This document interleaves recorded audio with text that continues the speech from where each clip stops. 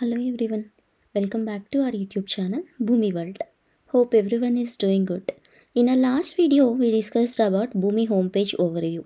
If you haven't watched my last video, please go and check it out now. So in this video, we are going to discuss about integration service. So first of all, we should know what is integration and types of integration in Boomi. First, we'll look into what is integration. Integration is a combination of software or hardware components or both into an overall system, which means transferring the data between one system to another system. Now, types of integration. There are two types of integrations in Boomi. One is A-to-A integration or application to application integrations, and B2B integrations or business to business integrations. So now the question is, what is A2A integration or what is B2B integration, right? Let's talk about these in details. First, what is A2A integrations? A2A integration means integrating data or system within a single organization, which means transferring the data between two applications like NetSuite to Salesforce or Salesforce to database or database to SuccessFactors, etc. So these kind of integrations are called as A2A integrations. Coming to B2B integrations. What is B2B integrations? B2B integrations means integrating data or systems across two or more organizations, which means transferring the data between one organization to another organization. Suppose, assume that you started one company and you need some laptops and mouses for etc. For that, we need to connect with one company who is selling the laptops and mouses, right? So, here integrating the data between these two organizations are called as the B2B integrations. So this is all about types of integration. Next, we can discuss about steps in integration. So what are the steps? So in Boomi, we need to perform 3 steps to complete one integrations. Those are build, deploy, and then manage. So first of all, based on the requirements, we need to build the integration step by step. After that, we need to deploy the integration into atom or molecule, whatever it is. And the third and final step is managing or monitoring the deployed integrations. So first we can look into integration page overview and then we can look into building an integration. So this is the integration page and here we can implement our integrations. If you see here, top right corner integration is there, which means you are an integration service page. And next we have dashboard drop down button. Under dashboard we can see account dashboard, HTTP status dashboard and real time dashboard. On account dashboard page we can see summary of recent activity within your account like offline items, process errors, execution count, document count, etc. On the HTTP dashboard page, we can see summary of logs on a particular item or environment during a specified period of time, like status code summary and status codes by time. So all these statuses related to the HTTP logs.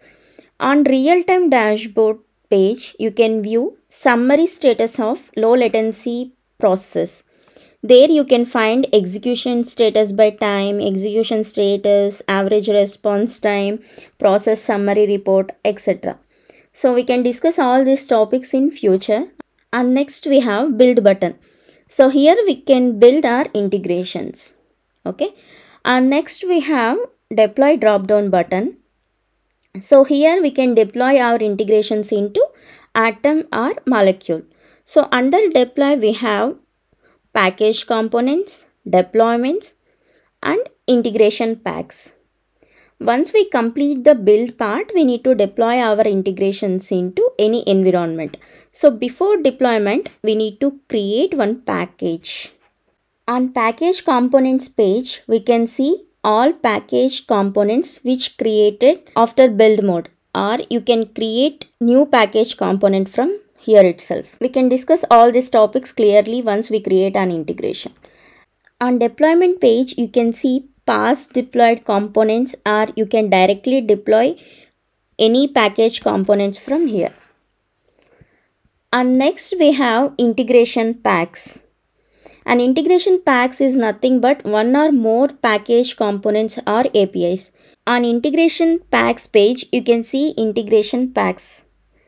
And next we have manage button. After deployment, we need to monitor or manage our deployed processes. Under manage, we have process reporting, atom management, Boomi Azure, process library, and trading partner management topics. On process reporting page, we can find information about process executions, documents, logs, etc. So in coming videos, we can discuss process reporting page in detail. And atom management page, we can find atoms, molecules, environments related information, etc. So here we need to create our environments, and then we need to configure our atoms, our molecules, etc. In coming videos, we can discuss how to create environment and then how to attach atom configuration, all the stuff. And next we have Boomi Azure. We can use Boomi Azure to submit our integration processes and data to Boomi for testing against future releases, which means every 15 days once or 30 days once, Boomi will release some new features to the Boomi platform. To test against those features, we can submit our integration processes from here. And next we have process library. On process library page, you can publish your packaged process into the process library. Boomi provides lot of templates in process library, which we can install into our accounts.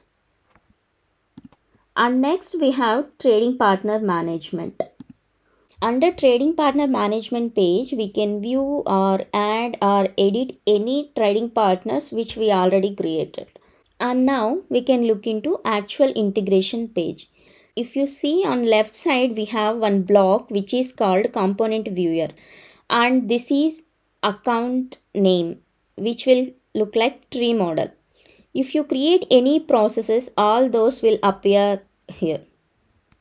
And beside that, we have create button. From here we can create any component. And if you scroll down, we have some blocks here. By clicking this plus button, we can create any new process. And beside that, we have some inbuilt process templates. By clicking on any template, we can install templates into our account. Coming down, we have recently opened tab. Here you can see recently opened processes or recently opened other components like connections, operations, maps, etc. And left down corner, we have process library button. By hitting that button, one pop-up window will appear, and here you can find all built-in process templates. From here also you can install those processes into our account. Yeah, this is all about integration. In this video, we discussed about what is integration and types of integration, and then integration page overview. In our next video, we can discuss about environment creation and atom setup. Hope you all understand today's topic. If you have any doubts or inputs on today's topic, let me know in comment section. Yeah, that's it for today's video. If you like my video, please like, share and subscribe to our YouTube channel. And please don't forget to click the bell icon so that you will get all notifications whenever I post the video. Thank you all. See you in my next video. Until then, bye-bye.